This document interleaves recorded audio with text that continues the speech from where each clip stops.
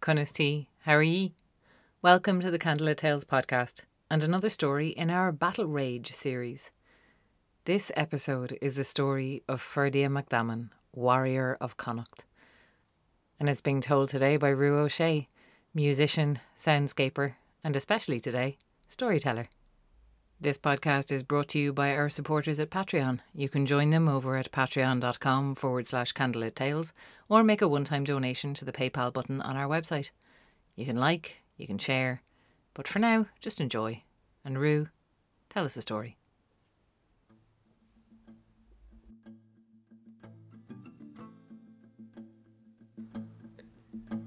Ferdia picked himself up off the ground.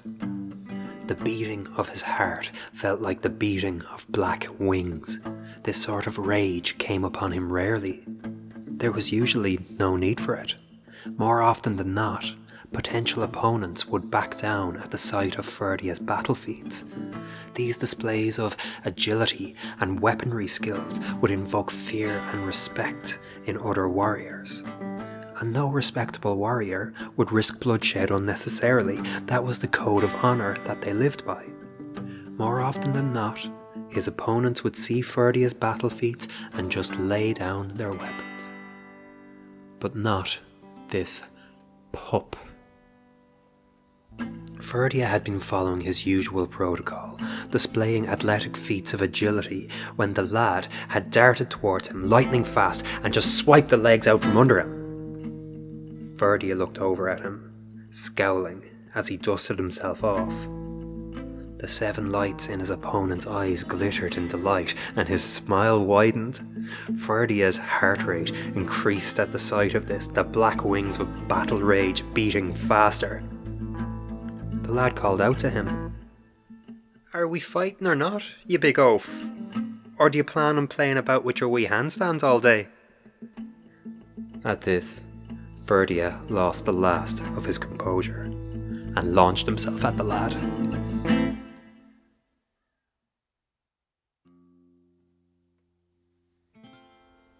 Ferdia lay in the darkness of his sleeping quarters, feeling his bones ache, the bruises on his body throb. There may have been some mixed opinions on who had won the fight, but he was quite sure it was him, or so he told himself. Connaught herself had witnessed it, though of course she would never reveal what she thought. Connaught, the greatest trainer of warriors, the shadowy one. Ferdia had made his way to Connaught's island from his Connaught homeland months previously. He had undergone the entire training course and excelled as her brightest pupil, the best of the best. Ferdia had been born with a particular advantage, the congenicus, the impenetrable skin. Every inch of skin on Ferdia's body was as tough as a bull's horn. He could not be pierced with a blade. But that wasn't all there was to Ferdia's ability as a warrior. He was disciplined. He was steadfast in his training, a born defender of the homeland and practitioner of combat, tradition and etiquette. These traits had served him splendidly through his course of training. He had been ready to depart for home when the young pup had arrived in extravagant style.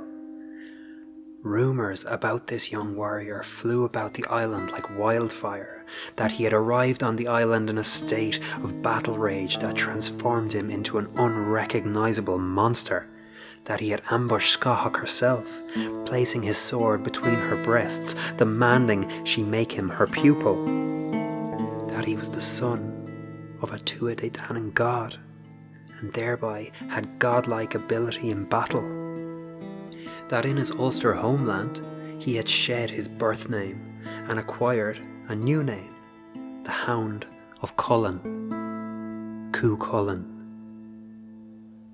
Ferdia didn't quite know what to make of these rumours. He just knew that something about the lad had gotten under his normally impenetrable skin. Ferdia was now willing to undergo the whole training course again in order to test himself against this lad. It wasn't time to leave the island yet. Suddenly, the door flew open. Ferdia sat up quickly in his bed with a sharp jolt of pain from his bruised ribs. At the door was a silhouette of a slight-framed figure, and Ferdia knew who it was instantly. "I brought you some healing herbs. I thought you'd need them after that beating that I gave you." Ferdia grinned in spite of himself. "Keep them for yourself, you pup. You must be in more need of them than I am. Anyway, shouldn't you be off with Scahog's daughter? I heard you two were getting on famously." "Aye, we've been getting on just fine. Though I just thought I'd pay you a visit tonight instead." The silhouette stepped inside, the door closing in behind him.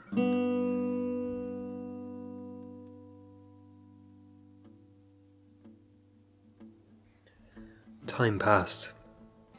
Under Scahog's watchful eye, Ferdia and Cuchulainn sparred with each other frequently.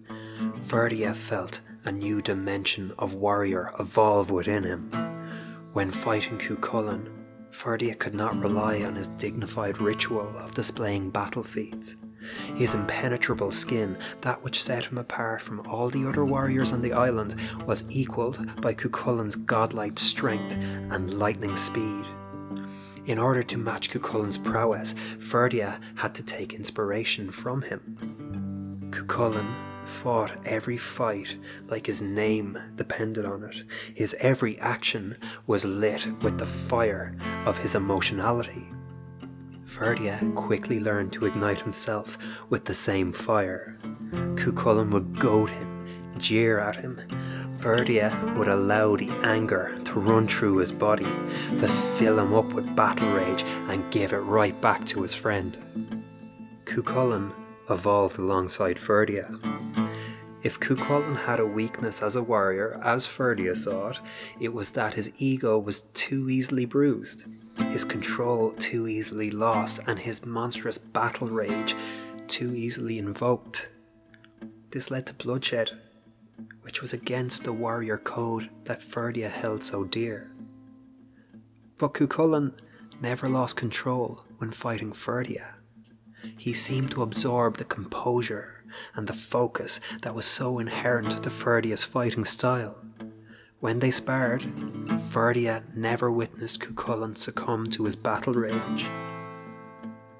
The two elevated each other and remained equals in the eyes of Scahog.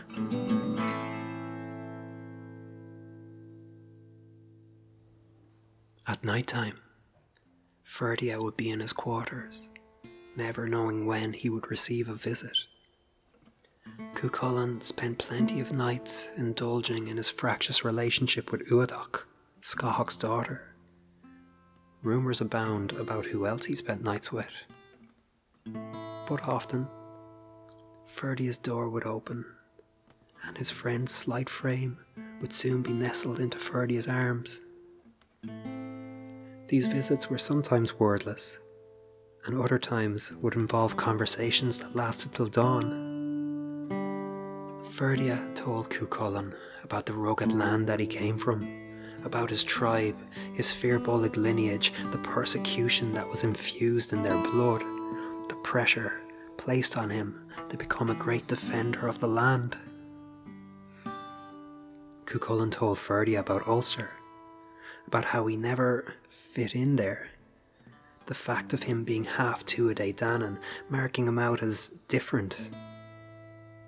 He spoke about losing his birth name at an early age, about how the new name bestowed upon him would live on the lips of storytellers forever, about how he had a great deed to live up to in order to achieve this.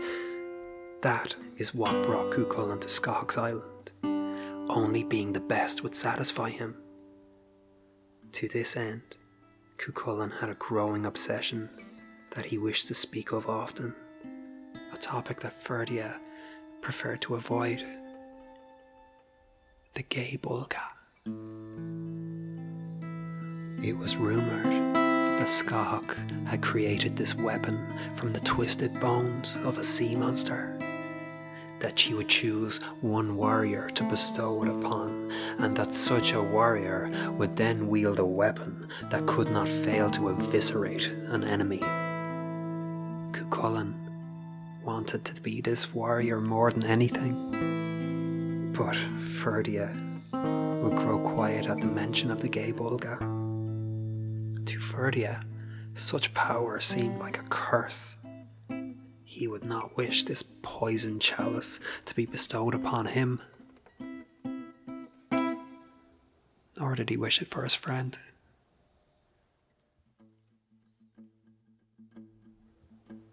One morning, before dawn had even begun to streak the sky, Ferdia and Cuchulainn awoke in each other's arms to the sound of a blood-curdling screech that reverberated through the fortress. It was Scathac summoning her trainee warriors, though this was no training exercise. They were under attack. This was not an uncommon situation. Scathac had many enemies. Her voice rang out again, calling her warriors to the bloody fray to meet Garmán Garbglas and his horde of 400 cowards who would only dare attack under the shroud of darkness. Ferdia and Cuchulainn leapt together out of bed, their hearts beating as one, their spirits lit with the same battle fury. Grabbing their weapons, they ran outside, and they led the charge against the enemy horde. Though Scathac's warriors were vastly outnumbered, they quickly gained the upper hand. Ferdia and Cuchulainn fought in perfect symbiosis with each other. They could hardly be told apart from each other. When Rin Mac Newell raised his sword to Ferdia's exposed back, Cuchulainn, with calmness and composure, cut that warrior in two. When Ruaidh Mac Fornoil clashed with Cuchulainn, Ferdia howled like a hound and tore that warrior asunder. They cut their way through to the heart of the horde. Those they didn't kill were left blinded by their shared battle rage, so fierce yet so focused. In this dizzy disorientation, the horde was left as easy pickings for the rest of Scathac's students. Soon, the 400 were reduced to one, Garmán himself, their leader. Wordlessly, Ferdia and Cuchulainn disarmed and bound Garmán and brought him to Scathac. The shadowy one dragged him ashen-faced into her inner sanctum. His screams rang out for days to come. Then they stopped. Shortly after, Ferdia and Cuchulainn were summoned to see Scathac in her quarters. The dark residue of whatever had happened to Garmán Garbglas hung heavy in the air. Scathac's wild eyes shone out through the dim light of the room as she whispered ancient incantations. A pact of friendship, of brotherhood, she placed between them. One that, if broken, would invoke unspeakable consequences. Then, out of the darkness, she produced the twisted, vicious shape of the gay Bulga and laid the weapon between Ferdia and Cuchulainn. Cuchulainn, without hesitation, leaned forward and picked up the gay Bulga. Ferdia hung back in the shadows and said nothing.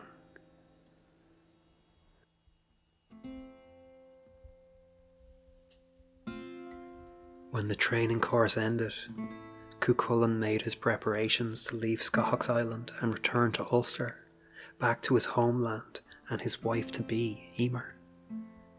Before his departure, Ferdia held him tight, whispered his blessings and his love, and his friend kissed him back tenderly.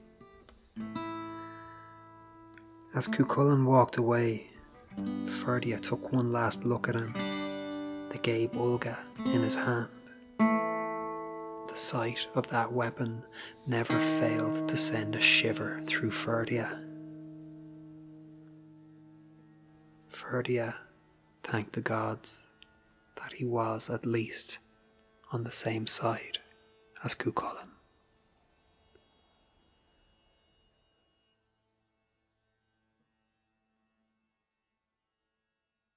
This podcast was produced and edited by Oisín Ryan and Rory O'Shea. You can find out more about us on our website, candlelittales.ie. And we're on all social media, so like and follow us on Facebook, Instagram and Twitter at Candlelit Tales, or send us a message or get onto our mailing list. For more videos and live streams, like and subscribe to our Candlelit Tales YouTube channel, which now has a Candlelit Tales for Kids playlist. #candlelittalespodcast. Liking and subscribing to our channel really helps us grow and get to more people. And if you're able to give us more direct support, you can chip in a few bob at patreon.com/candlelittales or make a one-time donation through the PayPal button on our website. We also do really like to hear back from you with your questions and requests, so please feel free to contact us directly or leave your question in the comments section below. Because what we really want to do is get these stories out there, share them with as many people as possible, so anything you can do to help, we really appreciate. And we really appreciate you listening. Gurb Mila Magad.